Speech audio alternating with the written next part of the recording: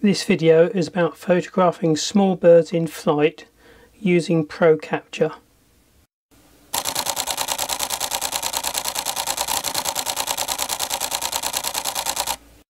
Hi, today I'm going to be showing you how I photograph birds in flight using the Olympus EM1 MkIII and Pro Capture. So here I am attracting blue tits, great tits and robins to fly into sunflower hearts placed in a small plastic tray. So the birds are flying in regularly, but the problem that I have when I'm photographing is where they're actually going to fly in from. They could fly in from here, that side, behind the hide to this side, so I don't know which angle or direction they're actually going to be flying into the food. So I can't actually get a shot in this situation where they're actually flying into the food. I can get a shot of they fly away, so when the bird lands there, flies away, I can actually lock onto it with Pro Capture Low and photograph it as it flies away. Because on Pro Capture Low, the autofocus should stay with the bird. The problem with photographing them as they're flying away from the food is that when they fly away they'll have a sunflower heart or something in their beak, and it doesn't always make the best pictures. So ideally you need to be photographing them as they're flying into the food. The problem with that is that in this sort of situation where I don't know which angle or direction they're going to be coming from, just really does not work with this sort of setup. So in those sort of situations you have to change the setup and make sure that the birds can only fly in from one position.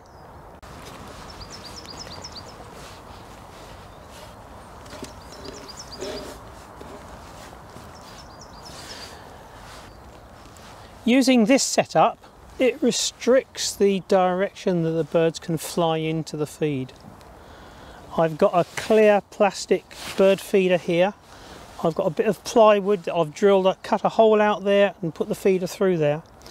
And the birds can only get to the feed by flying in from this way. The big advantage of that is that it cuts out the multiple directions that they can be flying into the food. The only way they can get to food is this way. If you pre-focus about 2 or 3 inches in front of there, you'll catch them as they fly into the food.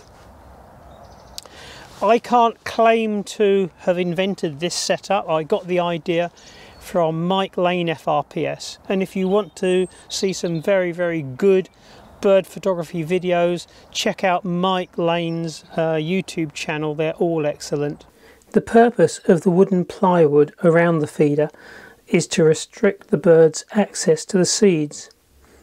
They will try to access the sunflower hearts at the back of the feeder, but I've taped over the holes so the only way they can access the sunflower hearts are by flying in the front. Now it's just a case of really getting in the hide, setting up there and waiting for the birds to fly in. The next couple of slow motion videos show how the birds will fly into the opening at the front. Using this setup, I can obtain a series of photographs as the birds fly in. So now I'm going to show a series of still images taken using this setup. Because continual autofocus will not work when using Pro Capture High, I have to manually focus about 2 or 3 inches in front of the feeder opening. I know that this is where the birds will be flying in because I am restricting their access to the seed. Continual autofocus will not work with Pro Capture High, so I have to place something to use as a focusing aid in front of the feeder opening and focus manually. I then go into the hide, I set the camera and lens up on a tripod and then manually focus on that. I know that when I have the correct focus, I then remove the focusing aid and I'm ready to photograph the birds as they fly in. I have covered the settings that I use for Pro Capture High on a separate video on photographing starlings in flight, but for those who have not seen that video, here is a short description of how I set it up on the menu in an Olympus EM1 MkIII. In the menu, I go to the cogwheel and I go down to C1. I select the high setting, and this will bring up a box, and here you select the bottom option, which is Pro Cap. This opens up the Pro Cap settings. I set the maximum frames per second to 60 FPS because I want the maximum number of images as the action happens. I usually set the pre-shutter frames to 25 and limit the number of frames it will totally take to 35.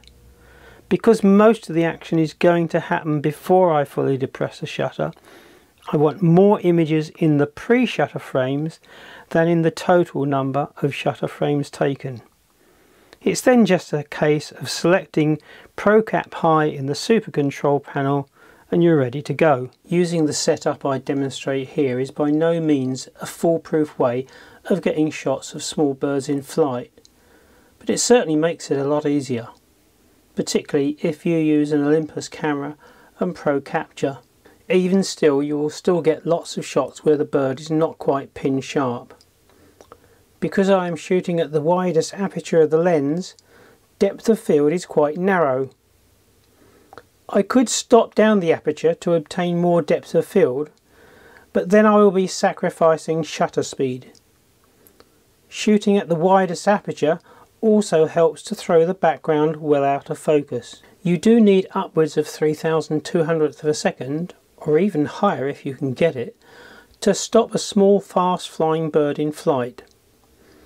Because every time you press the shutter button as the bird flies in, you're going to get a burst of 35 frames. At the end of a session, you'll end up with hundreds of images to sort through, but hopefully you will have some really nice pin sharp images somewhere in amongst them. I hope you've enjoyed the video, and thanks for watching.